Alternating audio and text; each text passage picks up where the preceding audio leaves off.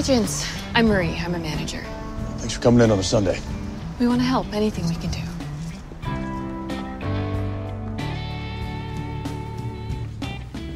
So all this is your dad's, huh?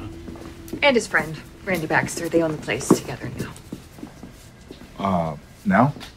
Well, since Dale died. Hold on.